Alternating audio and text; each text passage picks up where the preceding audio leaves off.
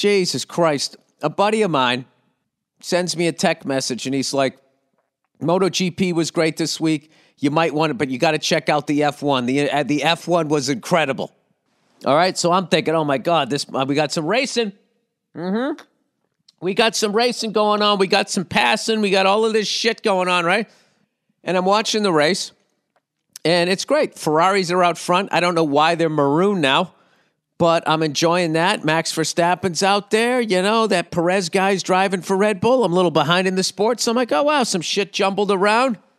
You know, Daniel Ricciardo's all the way in the back of the race because he's driving some fucking shitbox ever since he left Red Bull, which is my problem with that sport, is it's really the team that you're with is bigger than the driver's skill. Because when Ricciardo was with Red Bull, he was getting podiums all the time. He was winning races. He was drinking out of his fucking boot. You know, now he's in the back of the race. It's the same driver, different team, you know? So anyway, speaking of which, I'm watching the race, and I'm like, look at Mercedes struggling. Lewis Hamilton, 5th, 6th place the whole fucking race, right? And I'm like, all right, this is good. Finally some new fucking blood. You know, I know Mercedes will get the car dialed in. This is good, right? So we get to the end of the race. John Leclerc, Ferrari, fucking first place. The other Ferrari driver is in second place. Max Verstappen is in third. And Perez is in fourth, and Lewis Hamilton is in fifth. All right? And they're driving. There's like 5 fucking laps to go. All of a sudden, this guy's car catches on fire. Lewis Hamilton is completely out of the race and out of podium, right? Fucking guy's car catches on fire. They got the new rules. They do the fucking restart, whatever the hell it is. Now he's in the leader group, and I'm like, here he comes. Here comes the rich kid. There's fucking the richest car out there. Oh, for fuck's sakes, I'm not answering that. Yes, I still have a house phone. Do I need to answer? Somebody can answer that? Trying to reach me for my car's extended warranty. We've been trying to reach your car's extended. You're a robot. Fuck off. Okay, let me guess. You have a diamond mine that I can invest in, and then you'll cover my muffler. Anyway, yeah, he's like in 5th fucking place. They get to like the second to last lap. All of a sudden, Max Verstappen's car just dies. Just fucking dies. Nobody passed anybody. It dies. So now Lewis Hamilton is in 4th place. He's almost on the podium. And I'm thinking, he's going to pass Perez. Here we go. And he can't because his car fucking sucks, right? So I'm like, oh, great. The rich kid finally having a tough race. I get to watch him pout. One of my favorite things in the world.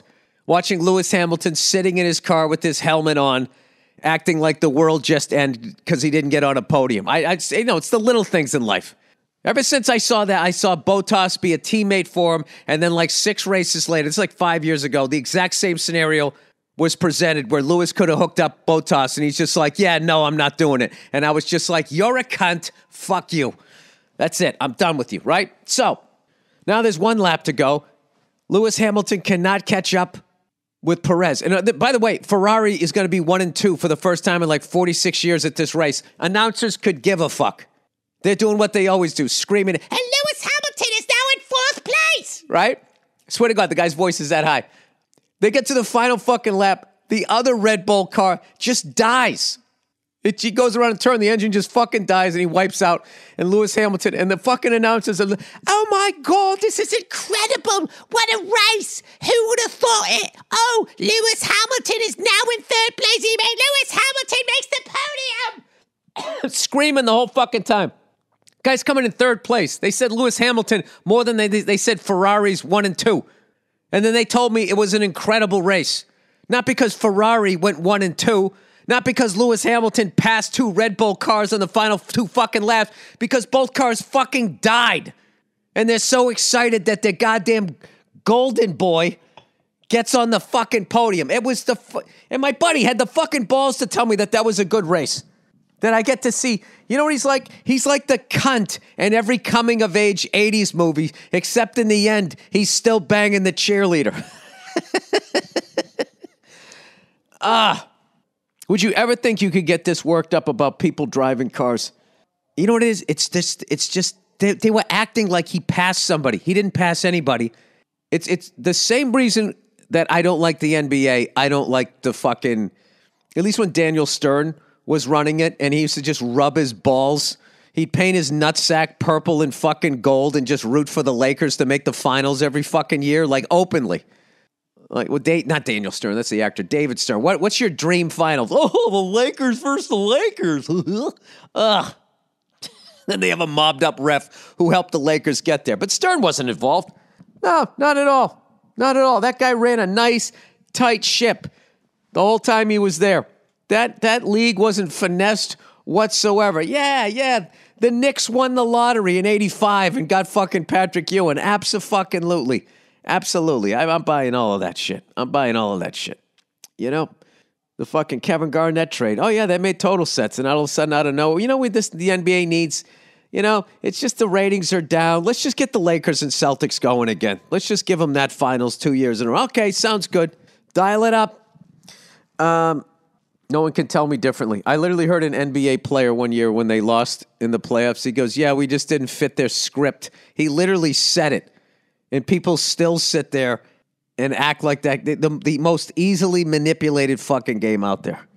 Oh, look at that great player. He could do some damage today. There's 2 quick fouls, and out of the game you go. All right, sorry. Anyway. Lewis Hamilton is in 3rd place. Can you believe it? It's unbelievable. What a race. It was fantastic. It was brilliant. Spectacular. He came in 3rd place.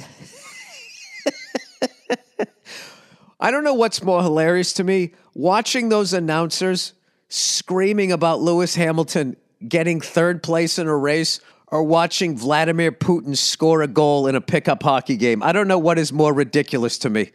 Or to use the great Dennis Miller's reference, Elvis Presley. Look at that. I was so worked up, I hit stop on the record.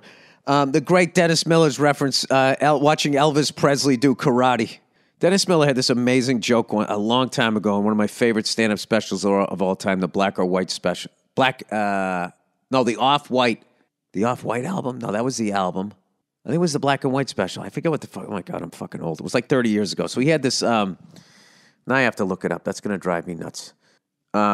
He had this joke saying, so-and-so deserved something about as much as Elvis Presley deserved his black belt.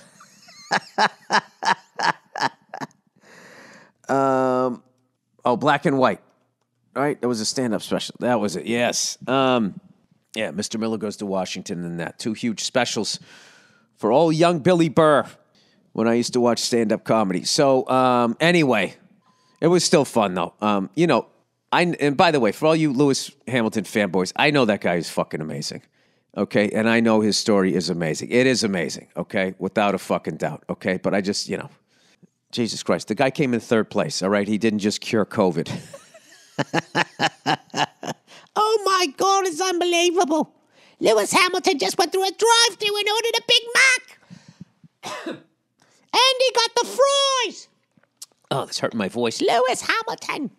I drive my wife nuts when I watch the races because all I do is scream, acting like that fucking guy. I'm yelling at the golden boy, Lewis Hamilton, and this Silver Arrow of a Mercedes. He's in 9th place. All right, I have to stop doing that. It's just hurting my fucking voice. So I'm fucking screaming about men driving around in cars. I literally got off my couch like, you got to be fucking kidding me. When the second one shit the bed.